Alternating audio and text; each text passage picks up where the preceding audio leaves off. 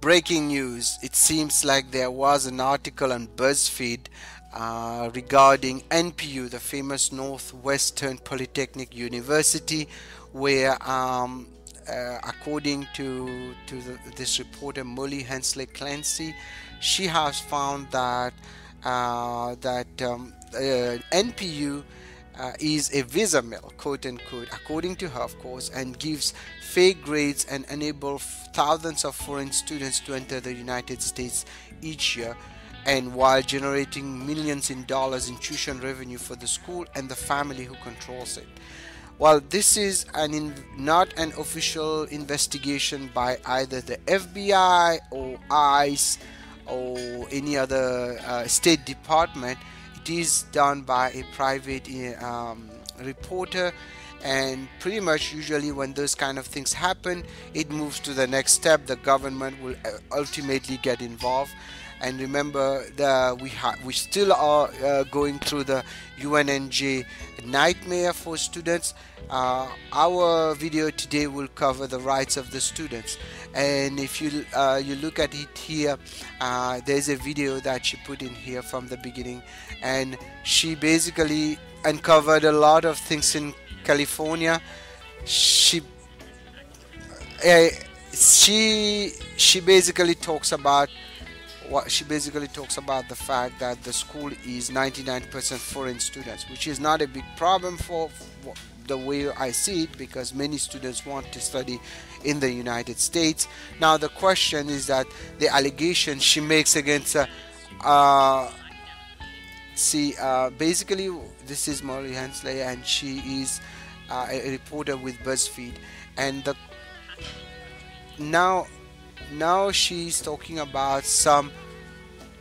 Okay, look at here. She said the school has thousands of students but no full-time faculty, and for years had made a policy that made it impossible to fail a class.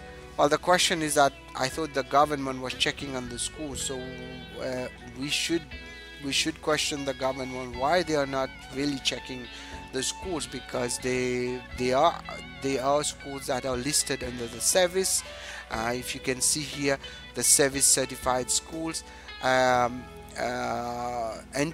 is ultimately in the list. Okay, I'm typing NPU, so I should type Northwestern Polytechnic. Here it is. And if you search it, the school is in perfect standing with the State Department, and here we go. They are here. They are on the list, and they are able to issue I-20s, ultimately giving a chance to students to come to the United States to study. Now the question is, how much of this investigation is going to prove our evidence that the school is committing some kind of fraud or foul play.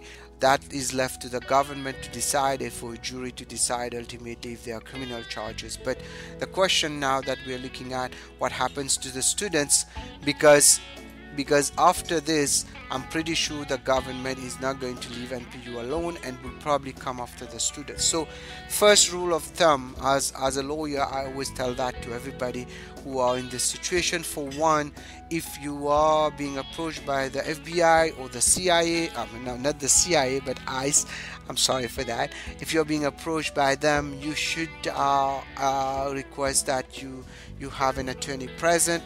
If it is a criminal matter and you cannot afford an attorney, there's a chance they will provide you one. But if it is an immigration matter, although you are entitled to have an attorney, the attorney is not free. So I will recommend having an attorney, especially if anything is being done wrong. But as far as I know, usually when we have the situation looking at Tri-Valley and UNNJ, students, according to them, were not attending classes. But NPU, it seems students are attending classes. If you look at the investigation itself, you have images of students walking in. So unless they are not real images, but it seems like they are students, and they have a library, etc., etc. Now the question is, how much is that going to affect their ability to continue issuing I-20s? That's a different question. But now what happens to the student? If you're a student and you think things are not going well, it might be a good idea to transfer, or if not, the best is to basically make sure that you have a backup plan, or because ultimately if the school shuts down, service will be terminated. Oftentimes the government, except UNNJ, the government has allowed students to transfer their service to another school, so be ready for that. And having said that, nothing has happened yet on the government side, and today is Memorial Day, so nothing is open. But tomorrow we will see how the thing unfolds. In the next couple of months, if you're a student of NPU, you need to be ready for all eventualities. So if you need help, like I said, feel free to call us 510-742-5887. Follow us on Facebook, on Twitter at Great Law Firm, and subscribe to our YouTube channel to get updates. And anything I'm telling you today is purely educational and my opinion. You should not act or refrain to act solely on the information provided. You should contact an attorney if you have any question. Thank you.